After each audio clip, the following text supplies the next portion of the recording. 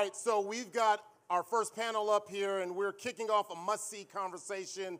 Dirt is good, resilience as a key success driver. They're going to explore the link between resilience and success in life, sports, and business. So please help us in joining us right now. Help us welcome legendary left back Roberto Carlos, Vice President of Marketing for Unilever, Tati Lindenberg, and legendary tennis coach of Serena Williams and Holger Rune, Patrick Mouratoglou. Moderating this discussion is executive editor of Adweek, Jameson Flemings. So please welcome to the stage, greatness.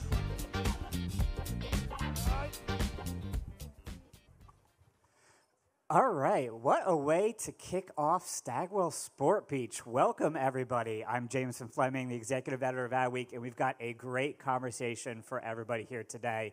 And so we'll just start off with a brief overview of the campaign that led us here today. So Tati, walk us through what is Dirt is Good and why is it so important to just advertising history and what you've done at Unilever?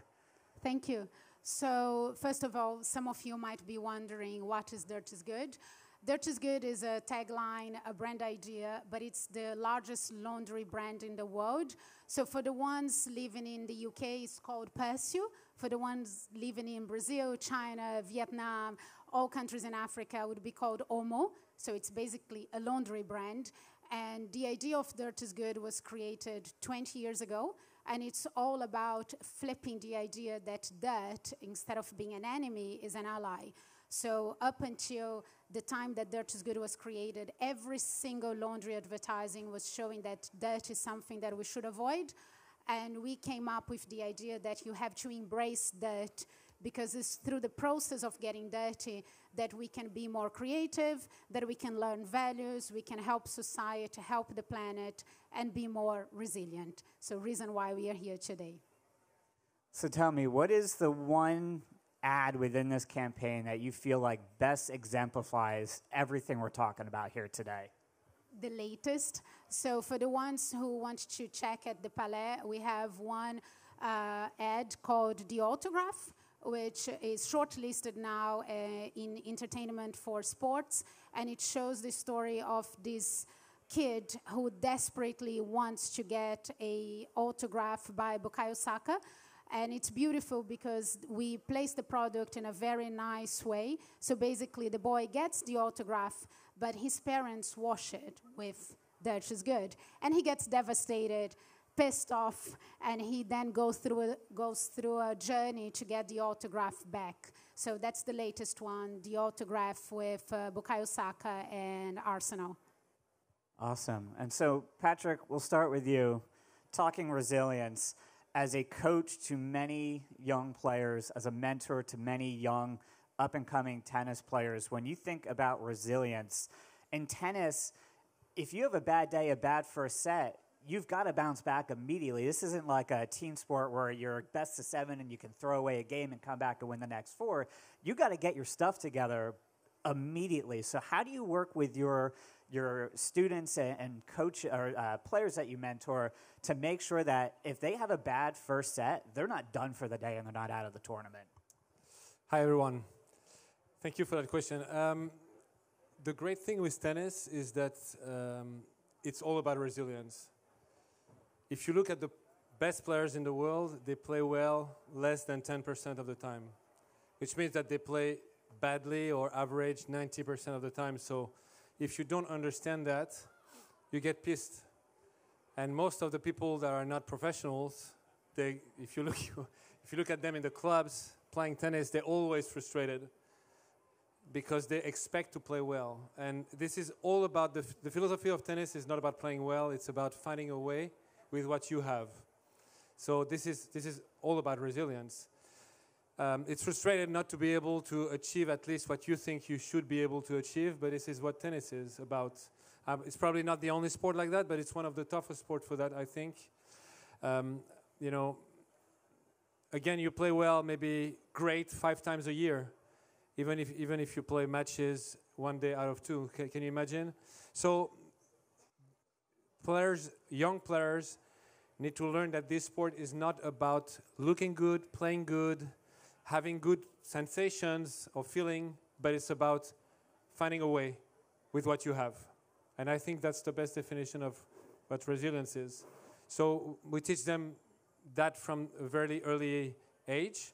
And a lot of professionals don't even understand that. And if you listen to what they say during the matches, a lot of them say, I don't feel the ball today, I don't do this, I don't do that. Yeah, but you have to find a way. Yeah. No, working with what you have is such an important thing to remember, because I think a lot of the marketers in the audience here, are probably short-staffed and are trying to think, how do we work with what we have? And so it's a good thing to remember. And, when you were younger, you dealt with a lot of anxiety and struggling to want, how to talk with your peers. And, here you are coaching people, you're on stage, you do events. So how did you kind of have that breakthrough that allowed you to kind of break out of, your childhood and into, kind of your professional career here? Yeah, that's true. When I was a teenager, from very young to being a teenager, I was not even able to talk to any one of you. No chance. I was scared all day that someone would talk to me. I would panic straight away. So it was a long way from where I was to where I am now. I think it's mostly decisions, and I think that the only way to progress in life is to take small decisions, get the result of it, and building your confidence out of every step you make. It's not from one day to another, of course. So I did take a lot of decisions. The first one was to go see a psychologist, do a psychotherapy, which I did for 10 years when I was 17, because I thought, I'm not going to live my life like that. My life is going to be a disaster. And I think it's all about the mindset, nothing else. When you are ready for life, because you have the right mindset, you can achieve anything. And when I was 17, I was ready to achieve nothing. I had no chance to achieve anything. But these small decisions led me to the next stage, and then the next stage, and then the next stage. And when I was 26, I was ready. And when people ask me what am I the most proud of, any of my achievement, I always say this one, to change that 17-year-old into that was unable to do anything in life into a 26 who was ready to kill it, because I was. And I knew nothing would stop me unless myself. So that's the big thing, to be ready. To be ready means having a strong drive, having a passion, being able to interact with people, which is a key in life. And all those things I was not able to do. Again, I did it step by step, and that's what I'm doing with my players. Of course, not my players are not as bad as me, but I was so bad that I can help them. Yeah, it's great to remember that. At any point you can take control of your life and take the steps you need. And so for Roberto, in the beginning part of your career when you were younger, you really broke the mold. For anybody not familiar, Roberto is arguably the most offensive-minded left back in the history of soccer, broke the mold, completely changed the way soccer was played.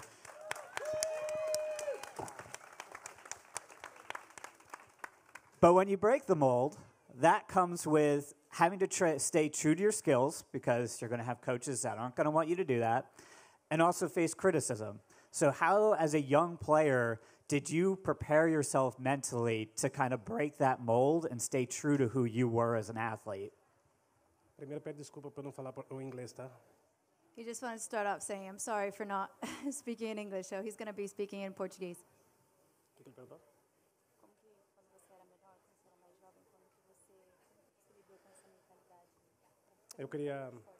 Eu queria ser jogador de futebol. A minha ideia dia era de representar o meu país. Comecei muito novo, com 13 anos. He's always wanted to be a football player, a soccer player. He started very young, when he was 13, but his dream was to be able to represent his country, Brazil, one day. Foram 27 anos jogando futebol, aprendendo muito dentro dos clubes que eu joguei. It was 27 years playing football, and he did learn a lot through his whole career. Tive a sorte de jogar com os melhores jogadores do mundo. He was very lucky to be able to play against and with one of the best players in the world. De ganhar as melhores competições, as mais importantes. And win the most important trophies, just as Champions League and World Cup. Não foi nada fácil. It wasn't easy. Mas a vida de jogador de futebol, você vai crescendo por treinos, por temporada, enfim. But the life of an athlete, that's how it is. You just have to be persistent and keep training and practicing, and then one day you'll get there. Mas todos os meus sonhos foram realizados. But all of his dreams came true. Deles, claro, o gol contra a França. One of them, of course, is his goal against France. Desculpa. Sorry. Desculpa ao meu amigo Fabian Barthez. Sorry for my friend Fabio Martes. Mas esse gol mudou minha história, né? But this goal really changed my life. É como saque com efeito. Just like just like in tennis when it's good. Então tem que ter pouco de sorte e qualidade para conseguir os objetivos. You just need to luck, of course, but a lot of persistence. And in your career, and I think everybody can relate to this at some point in your career, is you probably had a manager or you worked for an organization that didn't know how to best use your skills, and it probably drove you nuts figuring out where you fit within an organization, and that's something you dealt with your career is multiple times you landed on teams that tried to make you fit into their system instead of making their system fit you. And so how did you deal with those moments where the team would not build around your skills?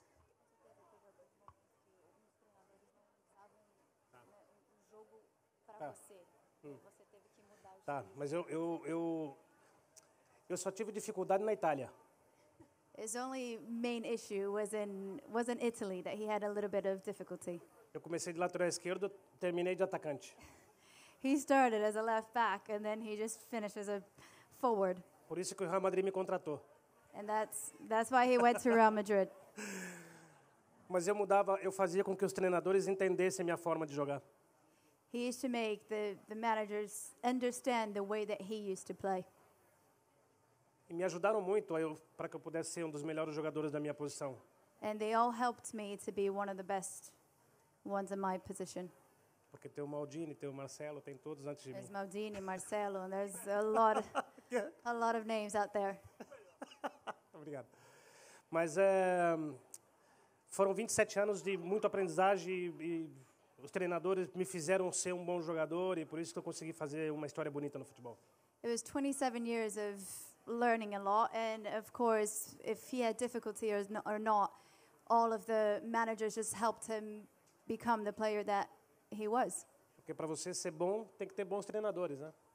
And for you to have success and for you to do well and be good, you have to have good managers. É verdade? Perfect segue back to Patrick. I want to talk about a specific moment in your coaching career. A few years into working with Serena, and she's very sick at one of the major opens, and she's getting sicker with each round. Yet she pulls through and she wins the whole damn thing. So as you worked with her through that whole tournament, what were you drilling in her head for her to stay mentally tough as she felt worse and worse with each round? Well, that's one of the most impressive achievements I've ever seen in my life. I didn't think it would be possible, and I think that's the great lesson with those champions that are real exceptions, is that what you think is possible, you have to forget about it. Because we all set limits, even if we don't want to, but we do. And when we set limits, we limit people. If she would have read my mind, she would probably never have achieved what she did, because I thought it was impossible. She couldn't even get out of bed. She was 40 degrees fever. I remember one day I told her, let's go at least have a walk in the street. She stood up. She couldn't. She went back to bed. And it was during Roland Garros, 2015. And every day, she couldn't go to practice. She was staying in the bed all day, just going out to play the match. Couldn't warm up before the match. Losing the first set because she was completely unable to play. And then something inside her was just refusing to lose. And she was able to win the second and the third set. After the match, I know that because I had some friends in the locker room, in the women's locker room. I'm not going there. So I know she was laying down and literally crying for an hour because she went all the way and then going back to bed. And of course, I never thought she could win because I never thought she could play. So I'm not even talking about winning. And she made it. And I always say that these incredible champions, their reality becomes their reality. The reality that we see is not their reality. They have a different one, and the way they see it, it happens. They make it happen. To go from one incredible achievement to another, you've already referenced your free kick against France. But it's common for athletes sometimes to have that incredible achievement and chase having another one. And so was there ever a point after that kick where you kind of struggle to think like, am I ever going to have another moment like that? Because it is arguably the greatest free kick in the history of football. And that puts a lot of pressure on yourself when you have that moment to duplicate it in the future. So did you ever struggle with asking yourself, am I ever going to get back to that and do something like that again?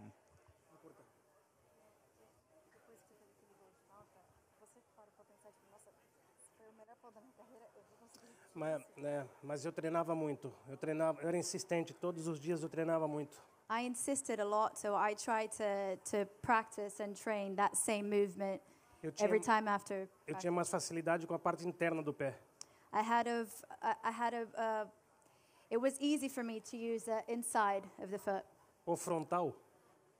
Mas a parte exterior, nos treinamentos me saíam todas fora. Yeah, during practice, he said every time that he would try, it would all go outside of the goal. He would never actually score. E a única que acertou o gol.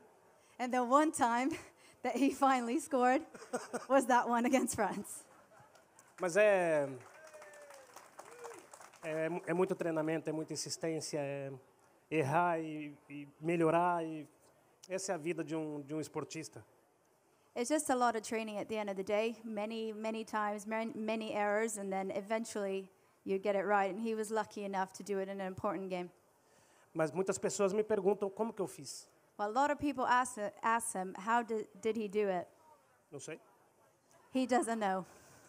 The wind. Não sei. É treino, só treino. Practice makes perfect. Perfectly said.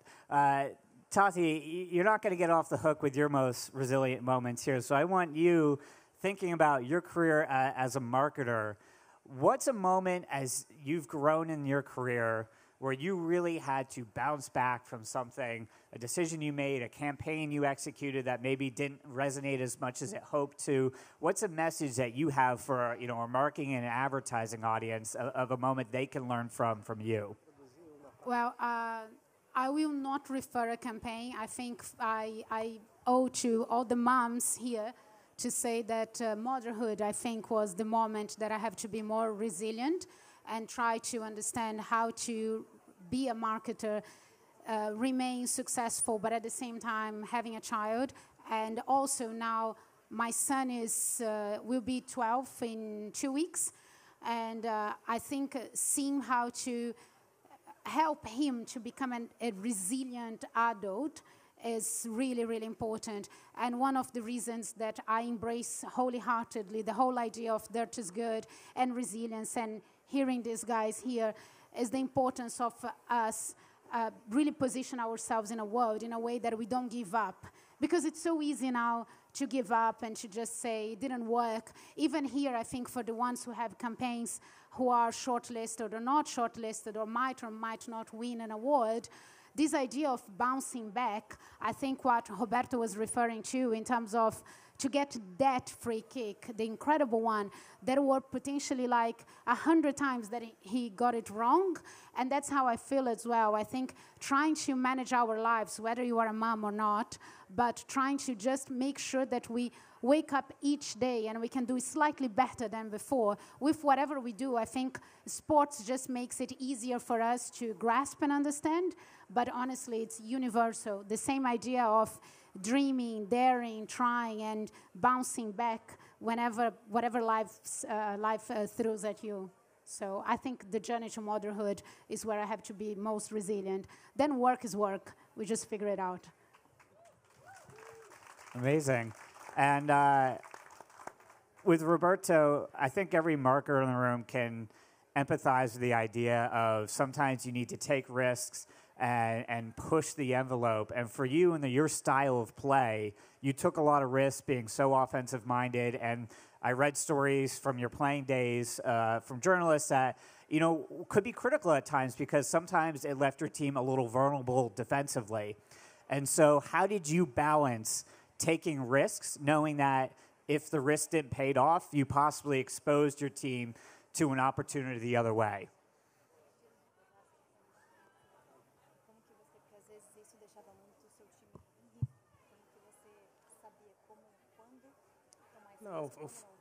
Não, eu jogava muito sem bola.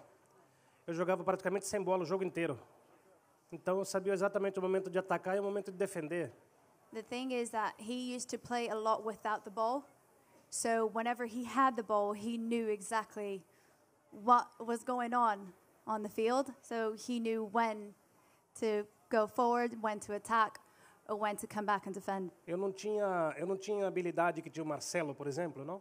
Então eu preferia muitas vezes jogar sem bola, dar o passe, ou fazer o sprint e voltar para marcar, ou seja, eu me adaptava muito ao time contrário. Eu conseguia ler o jogo, eu lia o jogo com muita facilidade.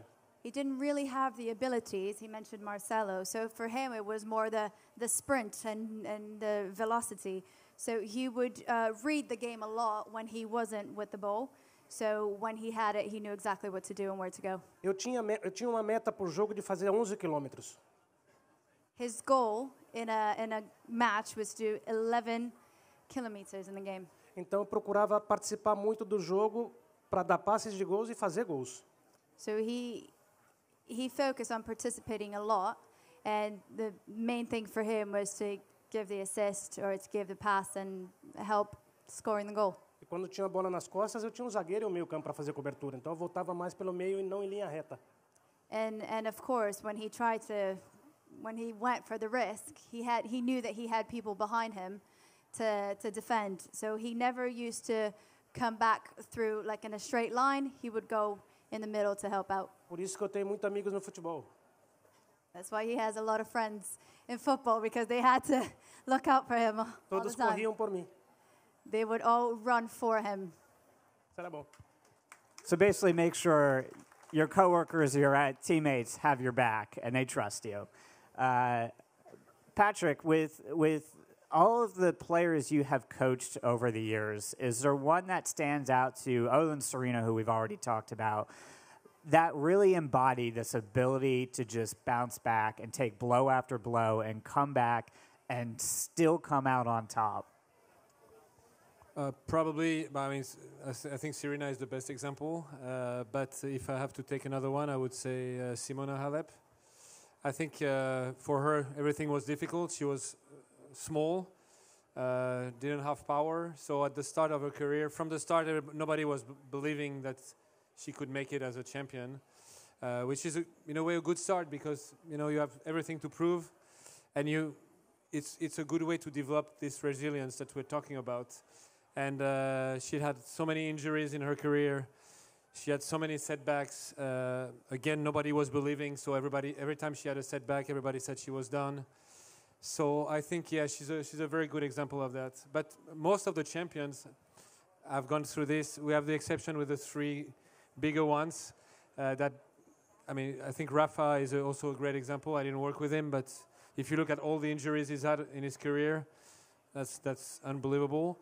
And many times everybody counted him out because of his injuries.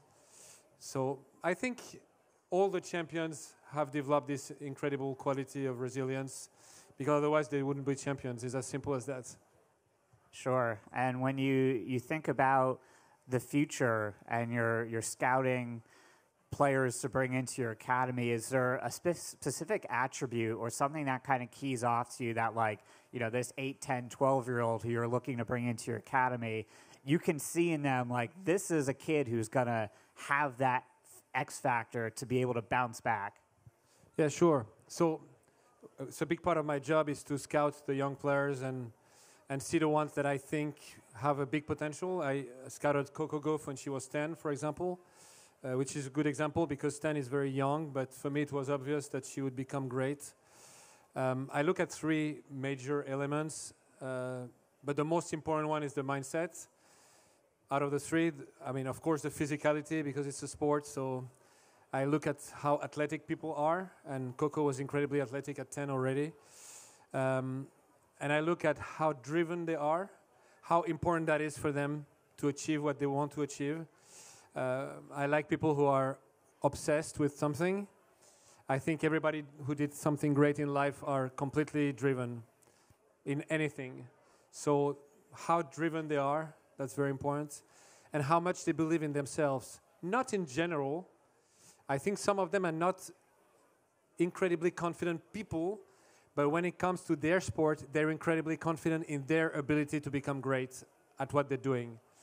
And I think that's a key element, because they're going to have to face so many setbacks. If they don't have this belief deep inside that they are special and that they're going to make it, they're going to give up. They're going to have so many occasions to give up. So coming back to your resilience, that's something I really look at. When even at 10, you can see it. All right, that is a great note to end on. Thank you to Roberto, Tati, Patrick. I'm James Fleming with That Week. Have a wonderful can, everybody.